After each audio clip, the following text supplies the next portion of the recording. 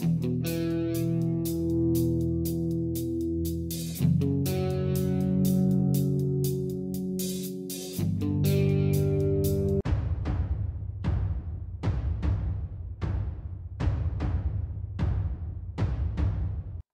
Grumpy Hunter here. Welcome to Drop, Twist, Duck, and Roll, or How Much Speed Do I Need? Back in the 1960s, there was a slogan that said, "Speed kills." Now, they were actually talking about two things there: automobile speed and drugs. They definitely were not talking about crossbows or crossbow arrows. I'm going to take a look at 7 arrow speed weight combinations and run it through a modified Death by Bungee Old Grumpy Hunter Joint Project reaction time calculator to see how far you can shoot before the deer has a chance to move and how far you can shoot before the deer can move 8 inches. I'm going to be looking at the 5 crossbows in the Old Grumpy Hunter and Death by Bungee family. I'll be looking at the 400 rule that was mentioned in Death by Bungee's latest book, Crossbow Method. And I'll be looking at one of the bows that Death by Bungee reviewed recently. Before I go any further, I have to mention, if you've watched any of my videos or many of Rich's videos or listened to podcasts, you know that Rich and I are friends, and that's why I pick on his crossbows as well as my own. I got 5 very handy ones. I'll be using the stock arrow weights and the stated speeds from the crossbow manufacturers, except for my Barnett recurve, which did not come with any stock arrows, so the arrow weights have reduced it a little bit in speed. It's not a speed demon to begin with. The results from the calculator, I'll be looking at both the green and the yellow sections. As I mentioned before, I modified this calculator. It's not available online, so I can look at 1 yard increments out to 120 yards. This video is inspired by Death by Bungee podcast, Jumping the String, and by Death by Bungee's video, Jumping the String, Research on Improving Crossbow Hunting Success. Links to both the podcast and the video will be in the video description. What I'm trying to show is the relationship between initial speed and how far the arrow can travel before a deer, a whitetail, which is the most hunted animal in the United States, has a chance to move. I'm also going to look at the rule of thumb that was mentioned in Rich's interview with Darren Cummings, where he stated that your maximum distance is 1/10 your initial speed. For example, 350 feet per second equals 35 yards. Mr. Cummings is a mechanical engineer, and he's worked with Dr. Grant Woods on Growing TV multiple times. This is his rule of thumb, not mine. The results from the reaction time calculator are based on gravity's force is about 32 feet per second squared. The speed of sound, which is a little over 1,125 feet per second, and the deer's reaction time to a sound is approximately 0.1 second. Just for laughs, let's take a look at Barnett, my recurve, inexpensive crossbow. It did not come with arrows, so the arrows I bought are heavier than the stock arrows, and it's shooting at 225 feet per second. With a 428 grain arrow. It can get out to about 9 yards before the deer has a chance to move. At 19 yards, the deer can move 2 inches, or drop 2 inches. Will drop almost 8 inches at 28 yards.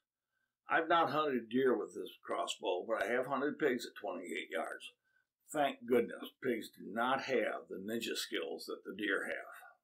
Let's take a look at the original OB shooting at 305 feet per second with a 350 grain arrow. Multiple times, Rich has said that the OB is a 20-yard bow, although he's taken multiple deer beyond that distance. Bungee can reach out to 14 yards before a deer has a chance to move. 20 yards, the deer may be able to drop a half an inch, and at 40 yards, the deer could drop 7.722 inches. Parker is rated at 350 feet per second with a 435 grain arrow. It can reach out to 17 yards before a deer has a chance to move. At 20 yards, the deer might be able to drop 0.077 inches. At 48 yards, it can drop almost 7.5 inches. Bungie Jr. is rated at 355 feet per second with a 350 grain arrow. It can reach out to 17 yards before the deer has any chance to move. At 20 yards, the deer can drop approximately 7.07 inches. At 49 yards, the deer could drop 7.799 inches. Now let's take a look at Death by Bungie's 400 rule. That's 400 grains shooting at 400 feet per second. We see here that the arrow can reach out to 20 yards before the deer has any chance of movement. At 30 yards, the deer can drop just under a half an inch. At 58 yards, the deer can drop a little over 7.5 inches. Looking at Bungie 3, 420 feet per second, 370 grain arrow. The arrow can reach 21 or maybe even 23 yards without any noticeable movement by the deer.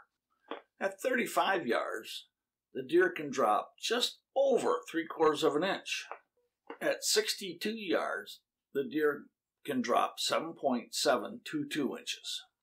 The Scorpid Tremor XP460. This is one of the bows that Rich recently reviewed. At 460 feet per second with a 400 grain arrow, it has a flight time out to 25 yards of 0.166 seconds. The deer does not have a chance to move. At 40 yards, the deer can drop almost 3/4 of an inch. This bow can reach out to 72 yards before the deer has a chance to drop 7.955 inches. Now, I've tossed a lot of numbers out at you, so maybe this will make it easier if we look at some tables. This table looks at the yardage for all bows, for the no movement yardage and the yardage where the deer may drop almost 8 inches. As expected, as the initial speed goes up, both these distances go up. In all results, that the 8-inch drop distance is about 3 times that of the no movement distance. When comparing Parker to Bungie Jr., and due to rounding, you can see that the no movement distance is the same, but the 8-inch distance, Bungie Jr. pushes out an extra yard because of its extra 5 feet per second and shooting an arrow that weighs approximately 100 grains less. At this point, you may be asking, what is the flight times to the no movement distance? Looking at this table, we see that Barnett has the fastest flight time, but it's only going 9 yards, where the XP460 has the longest flight time, is only 0.047 seconds longer, but is traveling about 2.7 times farther. Now, you may have noticed that Bungie Jr. has a faster time than Parker. Well, again, it is shooting a lighter arrow and has that little 5 feet per second difference. This table shows the no movement distance, 2-inch drop distance, and an almost 8-inch drop distance. Note that the 2-inch distance is almost or approximately 2 times that of the no movement distance in all cases.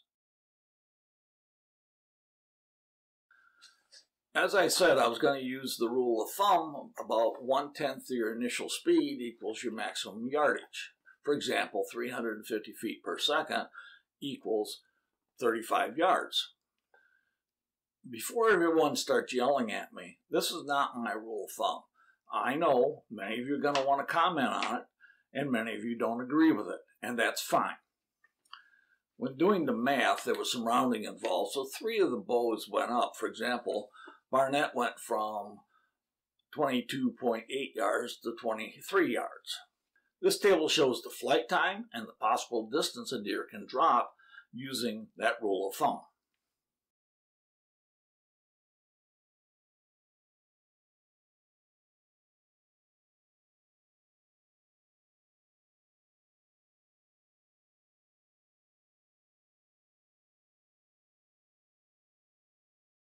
Let's take a look at this from another angle.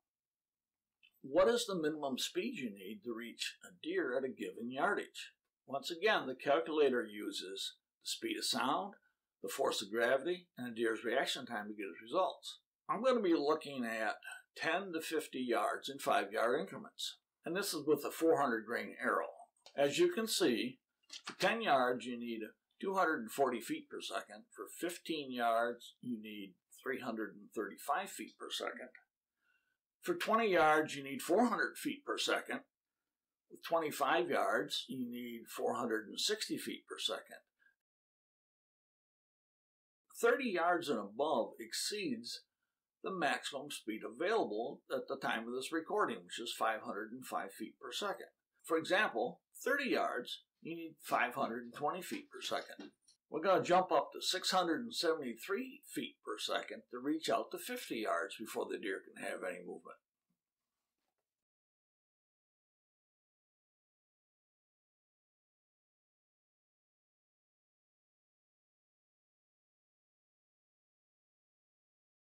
Just for laughs, let's take a look at a bow shooting 500 feet per second with a 400 grain arrow, and then again with a 435 grain arrow.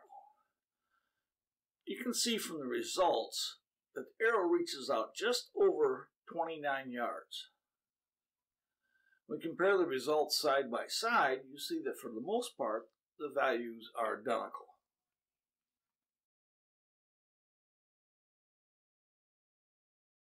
A little recap here.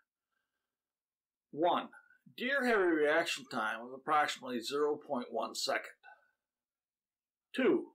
Deer may or may not react to the sound of the shot. 3. Deer cannot grip the ground, but they can drop, twist, duck, and roll with the greatest of ease. And while doing that, they're loading up their limbs to take off. The faster the initial speed, the farther the distances where you can reach out and touch the deer before they have a chance to move. 5. The speed of sound is always faster than your arrow. One thing I didn't mention is speed comes with a cost. The fastest bow in the world right now has a suggested retail price ranging from $3,049.99 to $3,149.99. Hi, it's Clark here. Did you just watch another old Grumpy Hunter video? If you did, then you must enjoy the more technical side of shooting and hunting. Then I know that you will be liking this video, subscribing to the channel, and clicking that notification bell.